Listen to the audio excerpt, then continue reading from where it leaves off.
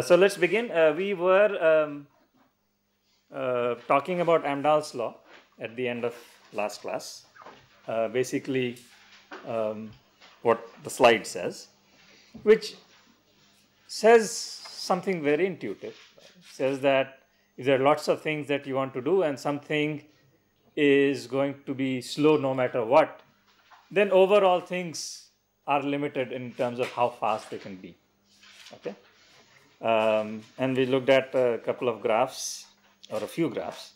This was all basically part of introduction to some sense. And we are now moving into getting a sense of what parallel architecture is like today, as well as it has been like for the past few years in terms of high performance, large scale parallel computers. Okay. So the components that we will have to understand and be familiar with, comfortable with, are of course that they will have processors, they will have memory, either, and usually both. Processors will have their own memory, private memory, as well as shared memory that every processor, or at least some of the processors, see, and the communication between them. Right. Sometimes this communication will be purely through memory. You write data to memory when you want to send it to some other processor, and that processor reads it from memory. At other times, it will be through some interconnect, direct wire or some switch or some network that will take you from one processor to the other. So all of that is the general components of these are also components of computation. Processor and memory are required, and as long as there is two things being only processor and memory, there is going to be an interconnect connecting. Otherwise, if memory is not connected to processor, then you can't do much. Okay, and so there's nothing new there, except we're going to be looking at this at a slightly expanded level, so to speak, and then there is control. And this is the part that in many ways is different from sequential computation, that what is the overall combined control of these many processors? Is there one central processor that says everybody execute one instruction now? Or is it completely distributed? Or is it somewhere in between? Okay. And one common way to classify this control is what is known as Flynn's taxonomy. Okay. So there are four classes in which Flynn divided parallel computation architectures, which is based on how the instruction operates on data in the context of many processors being used to operate these instructions and operate on the said data. Okay, so in this you see two axes. One is how many different sections of data, how many different types of data, how many different blocks of data, modules of data, whatever, how many different items of data are being processed.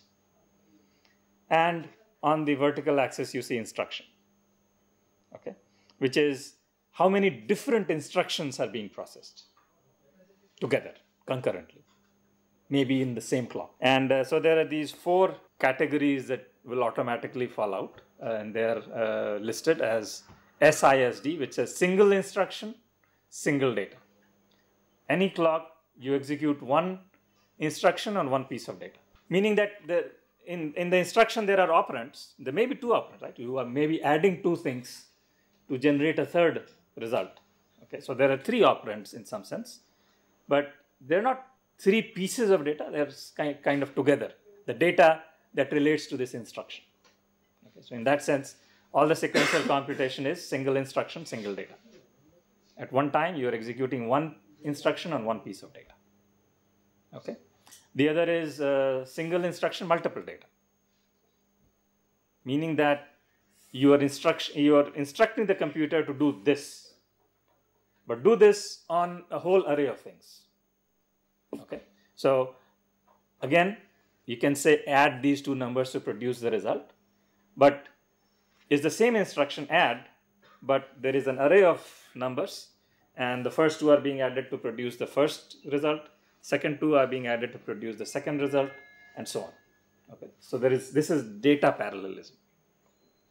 Same instruction on lots of data being applied at the same clock or not is not critical, but let's just say same clock. It just means concurrently together. We will study some architecture that uses the SIMD instruction style, and the other, which would be the more generic, would be MIMD, right? Multiple instructions on multiple data, meaning I've got a number of processors, everybody has its own piece of data, everybody is running its own instruction on its own piece of data, and that's the most generic type of architecture. Okay, and then there is the fourth, which is in fact the least used of all three, if at all, because people generally do that more in research systems than on commercial ones, which is multiple instruction, single data, MISD. Basically, it's one piece of data that everybody is reading. They're all doing some other different things on that piece of data. Okay, and it typically works in a pipeline sense that you're generating more results that are going to be used by the earlier things in the pipeline, but on the same piece of data. Okay. For example, if I have, as you explained, MISD, multiple processors are computing on the same data. But for example, there are instructions, there are multiple instructions which occur in a single step, like add and move. So shouldn't that also be counted under this category, multiple instruction, single data? Yeah. But that you could, right? So MISD is more of something that's hidden in other architectures, but you don't really see an architecture that is based on running multiple instructions on one data and then taking the next piece of data and running many instructions on that piece of data. Okay. So it is possible that once in a while you're going to do multiple things on the same data, but and an architecture may be designed for that, in which case you'll just say one piece of data and then you do all those things. But typically architectures are not designed for that, meaning that it takes that piece of data, gives it to that stage or in unit. Then again, a replica of that piece of data is being given to another stage and another unit to do something else on it. Okay? So it's not exactly multiple instructions, single data. When we say single instruction, we don't take into account pipeline. So pipeline is somewhat hidden in all of these. So once we get into some more detail, which we will shortly, these days there is nothing that is not pipeline. Okay. So when I say that's why I was hesitant to say doing this instruction on multiple data at the same clock, because at the same clock is not very well defined unless you set up a context, not very well defined in the context of pipeline, right? So you might say that I've got a pipeline and I'm going to start instructions into the pipeline every clock. And then you might mean to say that every clock I'm going to start one instruction on many pieces of data, and then next clock I'll start a next instruction on many pieces of data while the previous instruction is still going through the pipeline. Okay. We will look in more detail at the SIMD, SIMD, and MIMD. These days, and in fact, when we start to look at high-performance computers of today and the top 500 HPC computers, you'll see that they are some mix of SIMD and MIMD. Right? There are lots of SIMD units which, with respect to each other, work in MIMD fashion. Okay, and so those two starred sections are the ones that we will talk in more detail about, which are the ones that are more popular. SIMD is going to, why not just do MIMD? Right? MIMD is most powerful. Right? You have the freedom to do multiple instructions, to execute different instructions at the same time. If you wanted, for some reason, your program to be in a SIMD fashion, you just make all the instructions the same. Right?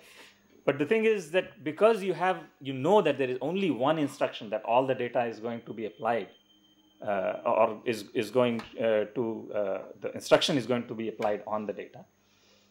You know that you're going to fetch only one instruction, need only one program counter, need basically one control state of the machine, which says that I'm going to fetch this instruction, decode this instruction, and then there are these multiple execution units, okay? Something which is a little bit more clear in this diagram. There would be a bunch of execution units, each being able to add, okay, or subtract or multiply, whatever the instruction says, each having its own registers, and typically those registers will all be called R1 to Rn.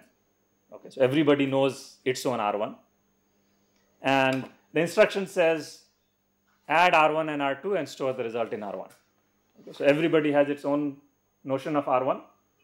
Everybody is going to take that its own notion of R2 also. Everybody is going to take the R2 data, add it to the R1 data. Okay. So the things that are replicated are the register files and these execution units, but not all of the control that goes with it. As a result of which, it is able to take less area. As a result, it's going to cost less. It also is more power efficient, because there's less of replicated control doing the same thing or even doing different things. There's only one piece of control that's doing it. However, not every application is going to be able to be fit in this single instruction running on multiple data. And so there are trade-offs. And that's why you don't see these, although there have been cases where the entire machine was SIMD.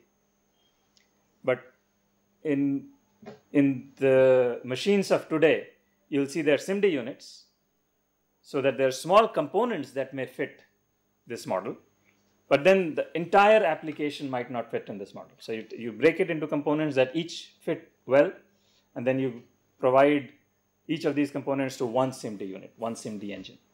Okay.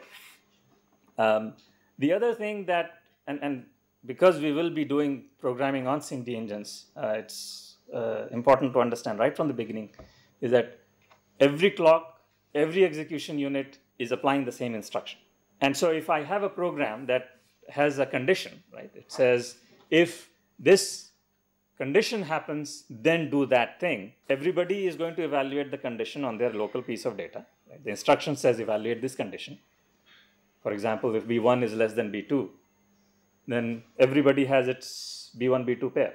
And so some places B1 will be less than B2, some places B1 will not be less than B2. And so only those places where B1 is less than B2 should L be assigned the value of R. Okay? And so in every SIMD engine, there will be some kind of a conditional disable of these execution units. Okay? So when somebody says everybody is doing this instruction in parallel, that means every active processor is doing this instruction in parallel. The other inactive ones just don't, they can't execute some other instruction, they just don't execute. That also means that if I have if this is true, do A, otherwise, else, do B, what happens? So some places it will be true, on some other processors it will be false. And so first, wherever is false becomes inactive, and everybody executes the instructions of A. And then everybody executes the instruction of B, with the first set being inactive and the second set becoming active. Okay? So although it would be that if A had 10 instructions and B had 10 instructions, and every processor is running either A or B, every processor is running just 10 instructions, you're going to take 20 clocks. Right? Because wherever the condition was true, in set of instructions, which is A, is happening, the other processors are idle. Okay? So in SIMD programming, one of the more important things to consider is how to make SIMD be somewhat condition free. Okay? And often, if there is a condition, try to organize your SIMD into groups of work units where the conditions are likely to evaluate to either all true or all false. Okay? It's not that if nobody is setting it to false, you still have to spend that 10 clocks with nobody doing anything, right? That optimization is there. So if nobody is active, then you don't have to do it. All right? So that's the control structure. Let's get a little into the interconnection. So the data which is independent, the data part, they will be operating on different units. Yes. So the instruction is different in that sense, that the place where it loads data from is different. So what does the instruction look like? There's an opcode and there's an operand code. Okay. So the operand code says register 1, register 2, register 3. And the opcode says add. Okay. So everybody has a local notion of R1, R2, R3 in which different piece of data sits. Okay. The other thing that has to be there in a SIMD machine is when you load something from memory, then you have to have an index load. So you say load from this address plus some offset. And my offset is 0, this guy's offset is 1, that guy's offset is 15. So they're all loading different pieces of data into their own respective R1s. This the memory architecture, like the interconnect. So this is the memory and processor interconnect that you are talking about. Memory as well as processor. Okay. So we're going to talk about generic level. So we are all on the same page in terms of the terminology, in terms of understanding the basic organization of a parallel computer. No, but if everybody starts talking to the memory at the same time, won't it have some bottlenecks? That depends, right? If there is a full crossbar where n people can talk to n things together, then it can be done. Okay. There are technologies where it's expensive and people don't implement large crossbars for the reason, but we'll talk about it. It has to be that if you want to get the full benefit of this SIMD architecture, every memory access will be the same for all of them unless it is in a if or else loop, right? If or else condition. So if there is an offset register, then they'll all be having different offsets. And you say here is a base address and here is the offset register. Then the offset register will have some data which may be completely different for all of them. So it's not necessarily true that they'll all be reading from neighboring or contiguous chunks of memory. Okay. And then there are several hidden details there, right? Depends on the atom size, how much of data you read from the memory, cache line size. There are lots of details that we're not getting into at the moment. When you say that during the condition that some process is idle, so how who will introduce the instruction for no operation? That's built into the architectures. So there are instruction sets where you can physically set. And you can provide a bit index or a bit array of these conditions which say you are active, you are active, you are inactive. Okay, but the architecture execution unit will automatically allow you to set somebody inactive.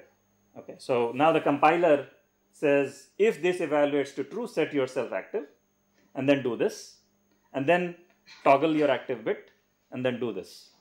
Okay. Lots of the time we don't know that at compile time. No, compiler only inserts these instructions. This is not known at the compile time. Okay, the instruction says that if this evaluates true, set to active. Okay. So you get loading, each one gets a particular offset. How is that done? So there are instructions where you say load an address and a register. Okay, where some multiple times the register, typically the word width, is added to the base address to get the final address from where to load. How was it mentioned for each unit of that? So it's the same instruction. So an instruction might look like this, where it says load into R0 the contents of this base address plus the contents of R1 times 4. Okay. Now everybody has an R0. Everybody sees the same base address because it's part of the instruction. This instruction is the same. Everybody has an R1. Okay. Content of that R1 is different for different. How is that? So basically it's a recursive problem. So what's the base case?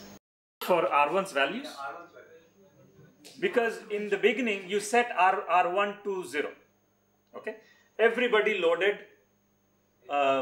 base address plus their index.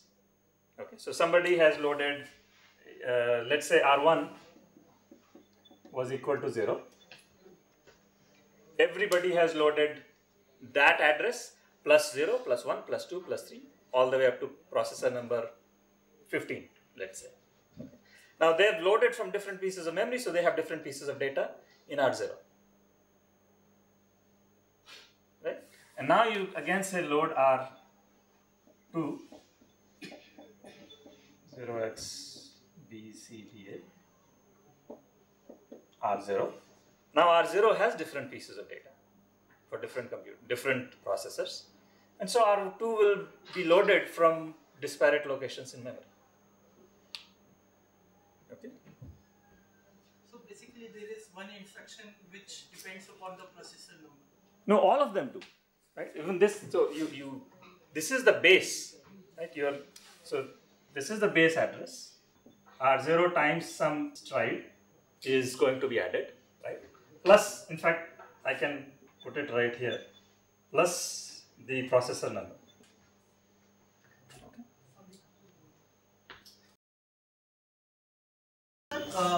These SIMD instructions, so these instructions are typically the same instruction set as that of the processor it is meant to execute with? Yes, yes. Are there special instruction sets for the SIMD machines? What do you mean special? SIMD machine has a control unit and execution units, right? So like, let's say that I designed the SIMD to work with a x86 machine or something like that. So by the way, since this is also a topic where we are going to move on to interconnect, we're going to officially take the break now, continue this discussion, and then move on to interconnect after the break. Okay. Yeah, so basically, is the SIMD instruction set the same as the x86 or whatever? It can be. It can be. Typically, SIMD instruction set will be more or less x86, maybe a few things that are hard to do taken away, but a few things added just to support the SIMD type, because there will not be get my processor ID. So there will typically be some instruction like, since I've already used R0, let me make it R2 or R3, R8. And some processor, some instruction set may mandate that R0 is your processor ID. Okay, so it's hardwired. Whenever you read R0, you get 0, 1, 2, or 3. Okay, and then if you want something to depend on your processor ID, you simply read R0 into some other register. So R0 is not a real register, it's some hardwired set of things. And then you put that R0 into another register and then use it. So reading of R0 means getting processor ID wouldn't make sense on x86. But things of that sort would be added into SIMD. So since they are having a common base and the access is depending on this formula, then the memory layout has to be specific to this. Memory layout has nothing to do with The this. data has to be organized in this particular formula. That's up to you, right? You read from the place where you write. They are distributed across, and how does this formula work? I mean, each one has to have a different way of picking up data from different positions. Not a different way. Each one is basically saying I want to read from some address. Then each one has to load base address. No. This is part of the instruction, right? So this is not different. It's the offset that is different. In fact, I am probably overextending by saying that some processor number is going to get added, right? Typically, a SIMD designer will dispense with that by saying you add to R0 your processor number or R8. Before you do this, add R0 to R8. Otherwise, you'll all read the same thing. Because the offset calculation is individual. Offset computation is not individual, right? It's an execution unit that's determining the offset, and the way it determines the offset is reading the content of its R8, multiplying by the known stride, and adding the base which is part of the instruction. But in this case, if you set R1 to 0, then why is R8 be different for different processors? Set R1 to 0 here? Yeah. No, then it wouldn't be. Then No. R1 If you set move R1, R0, where R0 is understood to be your processor ID, then they will be different. So it's something like map reduce, where you have the same function for the reduced thing, but the mappers give different data to the reduced.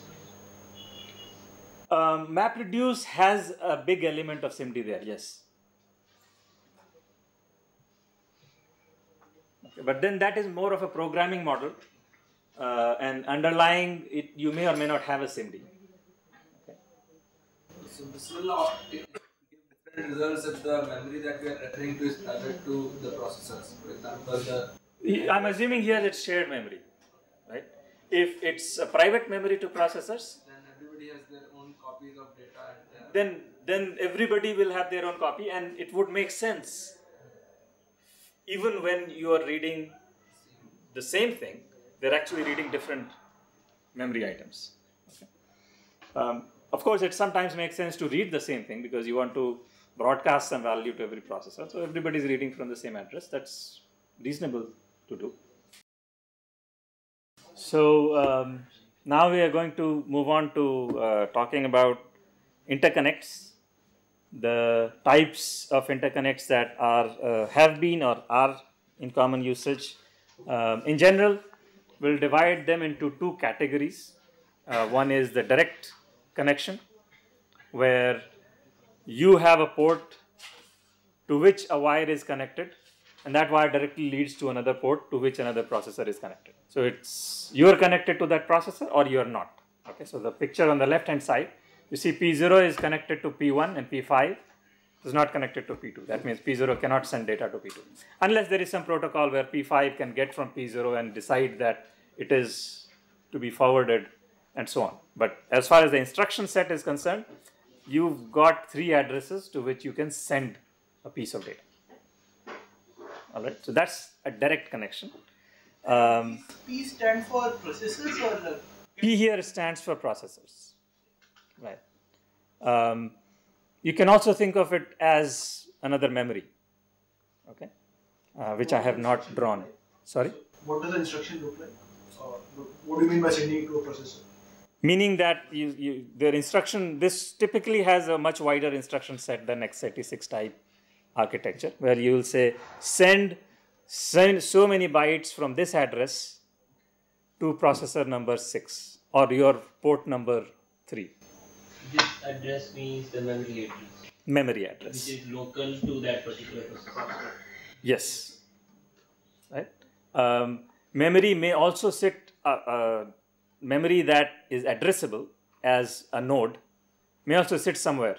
Okay. And then you have to say, then the protocol must exist for you to not just say, send this piece of data to that processor, but send this piece of data to that processor to be stored at that location. So does the processor need to be listening at that point to the data? So now that's again part of architecture, right? Now there will be some buffering involved, which will take that data from the program application and will at a convenient time send that data across. Okay.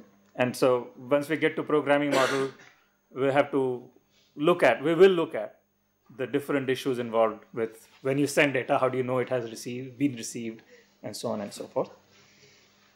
The other, on the right hand side, is the indirect network, where there are non-recipients, so to speak, in the middle, right? The switches, where you say, I want to send some piece of information to some address, and the switches will determine you are connected to one switch or maybe even more than one. and you send to one of your switches, and that switch will determine, using some routing protocol, how to get that data, right? So the internet is not direct network. In terms of the different topology, and the topologies will, the links themselves may be one of various kinds. So topologies in general will be a bus, which is, for example, Ethernet, where lots of nodes bus is going to have lots of ports, and different nodes will hook into that bus. Okay. Normally, in the parallel computer context, there will be an address bus as well as a data bus. You put address onto the address bus, and the data comes out from the data bus. Okay. Or you put data into the data bus and address into the data address bus, so that this data gets to that place, to the address. But it's not necessary. Right? In Ethernet, there's no separate address bus and separate data bus. It's the same bus on which you say, here is the address, here is the data, there is one block, and people will figure out who it is for and what the data is. Okay. So that is a bus interconnect. Typically, data lines would be much wider than the address lines. And the address and data lines can be common, as we were just discussing, for example, in Ethernet. And on the same bus may sit some memory also. Okay. So you can send address, and the address may point to some location in memory, and data will come out from that memory. So there is some memory controller sitting on top of the memory, deciding how to set memory pins values and how to read the values out of memory pins. One question: is this model? Are we discussing this in the context of MIMD model, or is it also? It is not important what the model is. Okay, both models will typically have some interconnect. All right. So even in SIMD models, in fact, if we go back to the SIMD model picture, see there is something that says interconnect to shared memory as well as other processors at the bottom. It may be a bus, it may be direct connection, and there are various architecture that use one or the other. In some architecture, there may be no interconnect to other processors, but there will be an interconnect to the memory, which everybody is going to share. Right? So the interconnect is kind of independent of the organization of the control. All right. The buses would, of course, be easy to implement. Right? You can imagine having a long bus with lots of different ports, and you add a processor, it simply hooks into, as long as you have a port available, you can simply plug in. But the problem is that because of the protocols that the buses need to run, they don't scale very well, especially in terms of performance, beyond something like a dozen cores, a dozen processing units. Right? And Intel architecture uses buses to connect processors to memory. And so they haven't quite scaled beyond 8 odd processors in a single core, in a single chip. The other extreme, so the bus is an extreme in the sense that everybody is connected to a common stratum. Okay, and whenever you want to send data to anybody else, you say, here, I have one port and I send it to this port, and the addressee will read it. Okay, and there are conflict issues, contention issues. So one of the reasons it's not very scalable is contention. Right? If lots of people are trying to use the same bus and trying to put the data at the same time, and some people will have to back off, and then this repeat back off ends up costing you a lot of time. The other extreme is the crossbar. And basically crossbar has P input ports, or rather M input ports and N output ports. And any one of these M can be connected to any one of these M, right? So basically in the internals is actually some kind of a cross wires, some vertical, one set of wires going one way, another set of wires going another way, with some switch at the junctions, which either connects those two wires or keeps them apart. All right. And so if you want to send data from certain row to certain column, you simply turn that switch on. And that means that will connect this wire to that wire. So whatever this processor puts on that wire is available on that wire. Okay. I have shown in this picture P0 to PM going at the top horizontally and P0 to Pn going at the bottom, going on the side. Typically it's the same P0 to Pn, okay, same set of processors which are also on the top side and also on the horizontal side. What that typically means that input-output ports are typically all together, and the horizontal wires will have connections so that the ports can be made, the pins can be made on one side. What do you think about the scalability of the crossbar? Lots of area required. Lots of power, right? Anybody can talk to anybody quickly with no interference from other people. Unless, of course, two people want to talk to the same guy, and that guy can listen to only one at a time. But those are minor issues compared to the same stratum being used for everybody, right? So cost, the performance is going to be reasonable, but the cost is going to grow quickly. Okay, it's typically M times N. And so crossbar is also at one extreme, and people might implement crossbars, but would normally do it in small groups, subsets. Okay, so this subset is everybody connected to everybody. This subset has everybody connected to everybody. And then there is some way to communicate from this subset to that subset. Okay, so that's a hierarchical structure. So when we are talking of this cost, this is the running cost or the manufacturing cost? I mean, is it the power? It's all, right? I'm mainly talking about manufacturing cost, right? But power is a big input into the manufacturing cost. But the running power is also high for crossbar. Yes, it is. Right? So cost is high. One of the reasons cost is high is that it takes a lot of power. That's not the only reason, but there is a correlation. And so typically there would be some intermediate things like multi-stage, right? So you may have several stages of, you may have to go through this subset can have direct connections from everyone to everybody. So it's like a complete graph.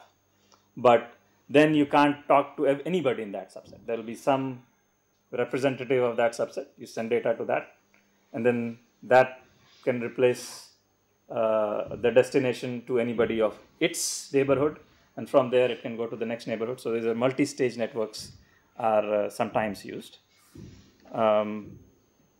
We'll talk about some other also more specialized subsets which lie between the two extremes when we talk about examples of architecture.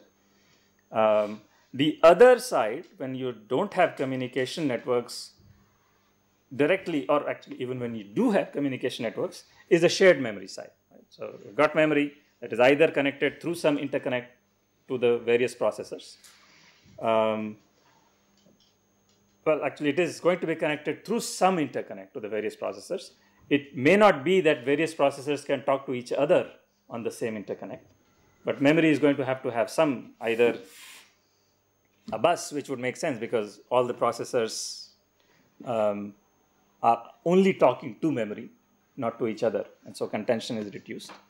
So we have to again understand that there is this need for caches on the local memories because you don't want to read data from the memory across this interconnect every time you need it. You want to read it in chunks, store it in the cache, and reuse that data from the cache. Okay, everybody who has done architecture would have seen that in great detail. And whenever you have these multiple copies of a piece of data, you need to make them consistent with each other. Okay, so the cache coherence is at the programming level, we'll just assume that it exists, right? At the hardware level, somebody has to spend the effort to provide that cache coherence. Cache coherence means that even though there are these multiple copies of the same data, they are consistent with respect to each other. And this is where the various models of memory consistency come into play. Okay, and one of the models is serializability. This is the most basic model, which says that when you look at the profile that any memory item is going through, any location in memory is going through, it must match the profile that a sequential execution would go through, where you take any sequential execution. When you take these different set of instructions that the different processors are executing and execute them in some order. Okay, so you take the 10 instructions for processor 1, 20 instructions for processor 2, 30 instructions for processor 3, 2 instructions for processor 4, and execute them, interleave them in any way. You cannot order the instructions of any given processor. But between any two processors, these 20 can be anywhere among these 10. Okay? As long as one of those serializations produces the same effect on memory, your memory effect is reasonable. Okay? And one of the bare minimums that is required, this is not sufficient, is required for all programs to be able to guarantee serializability, is that there be cache coherence, meaning that when you have the same piece of data at two locations and one of them has to update it, this piece of data cannot be given to that processor. Okay? Because if this piece of data is old and some new data has come in here, and this instruction that you are going to execute later on, which depends on something that this instruction has done, which means if it depends on that instruction, it must come after that in any order, in any serialization. If it comes after that, it cannot have seen the old value. Okay? It has to see the updated value that this processor made. And so there are various protocols to guarantee, we are not going to talk about those in any detail. Various protocols that guarantee cache coherence.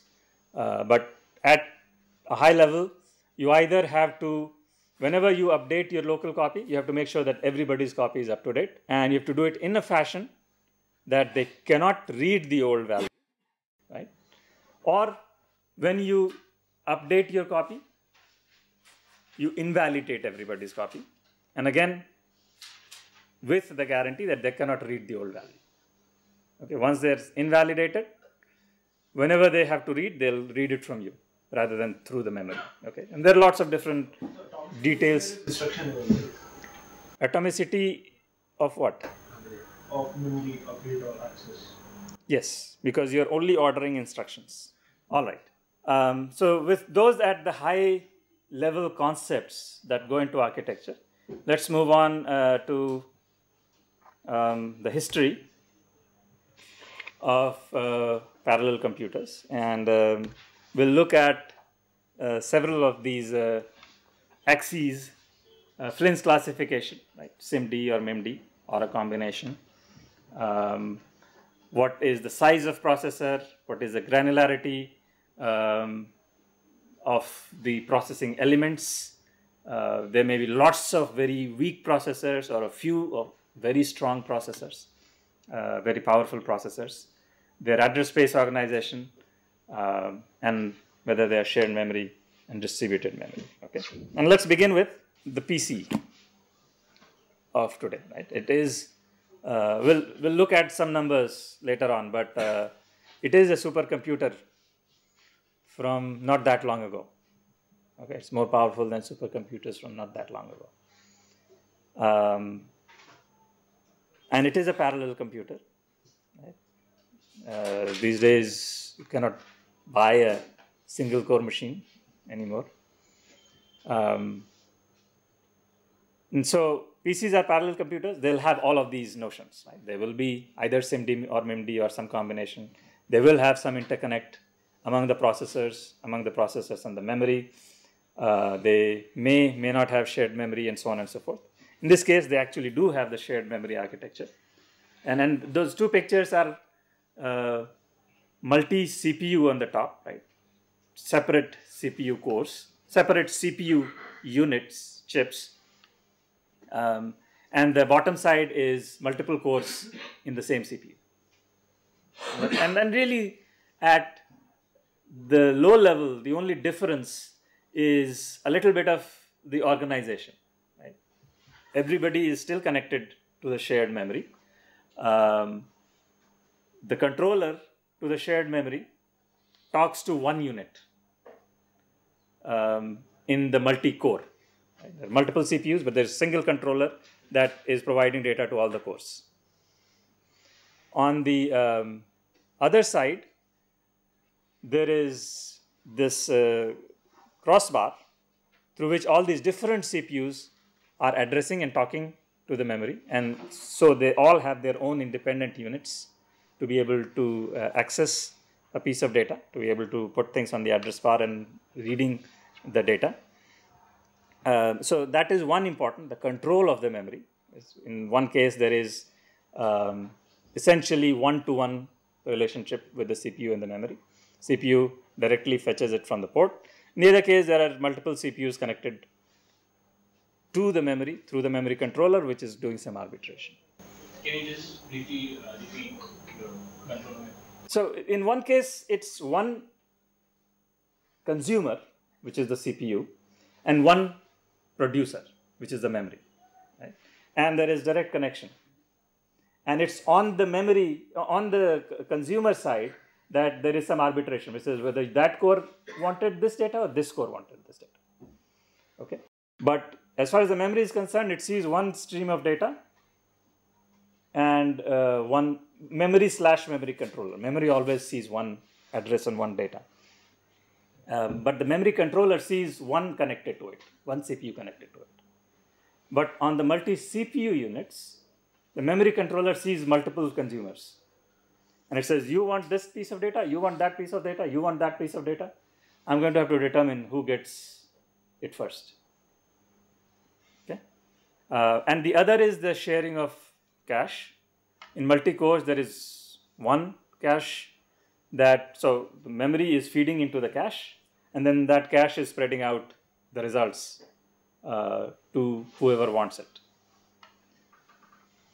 And so really these two are not two different separations, it's really the same separation because there is one fetcher from the CPU's point of view for the memory in one case, and that fetcher has to feed it to that one cache. And there are many fetchers, each fetching independent streams of data, somehow being arbitrated by the memory controller. And all these fetchers get their data and put it in their own respective caches. Okay. The bus is the architecture, as I had earlier mentioned, of use, because typically there are a small number of processors. Okay. One of the earliest parallel computers had this direct connection, direct network. Okay. And this is an example of what is often called mesh network or the grid network, where you are connected to two processors on two sides. It's a 2D mesh, and two processors on the vertical side. 3D mesh has also been formed, where the third axis is also used. And processors are also laid out in that fashion, so that these connections are small.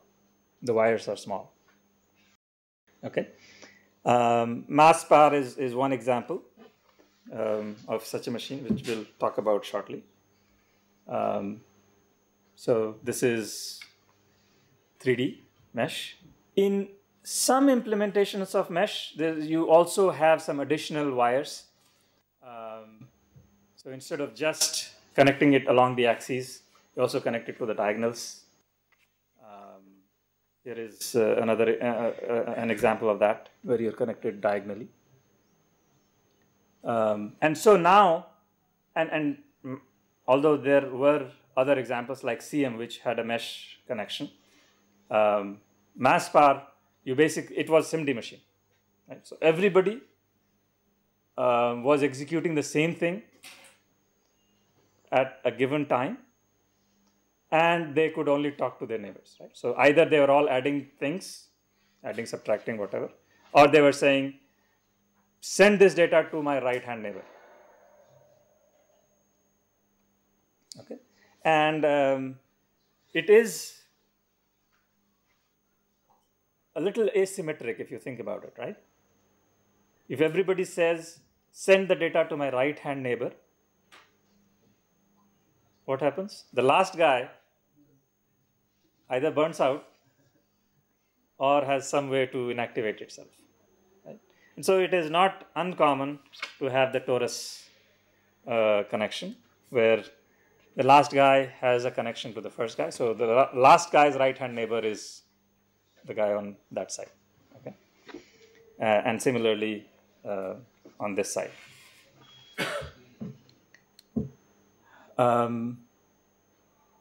The extension to this is this notion of hypercube connection, which is again somewhere between taking us closer to full crossbar connection than bus, but at the same time not incurring the entire cost of it. And hypercube connection is also in some ways generalization of the mesh connection.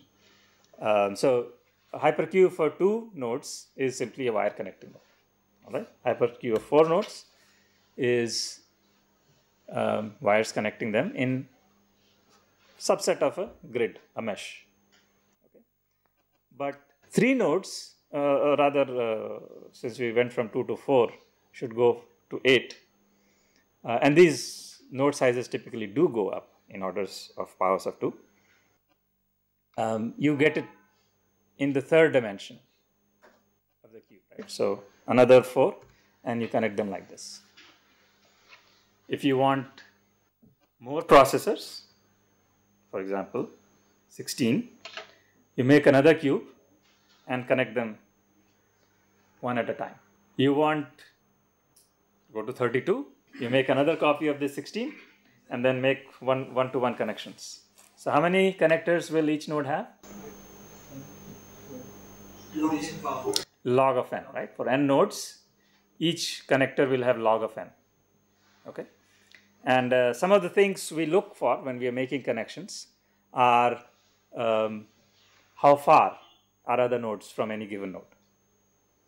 Okay, so the distance between 2 furthest nodes is called the diameter of the network, meaning that it's going to take that many hops to get data from one of the nodes to the other.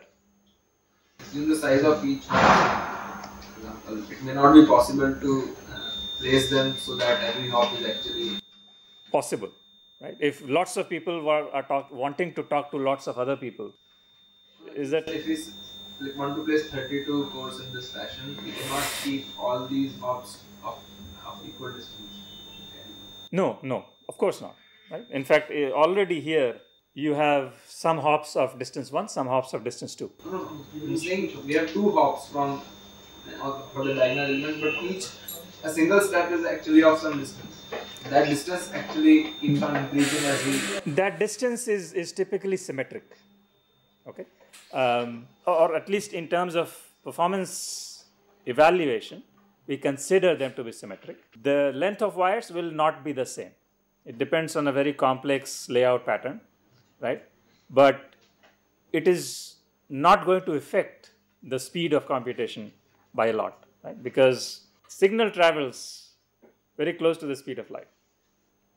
Okay, so making that 1 centimeter extra is not going to make any difference. It's the buffers and the delays that are caused because of the control structure that makes the difference. Okay, and so and for all practical purposes, these are one cost hops or uniform single cost hops.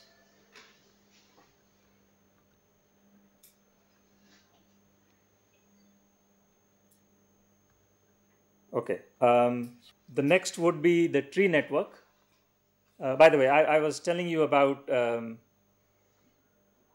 parameters for interconnects. One is, of course, the diameter.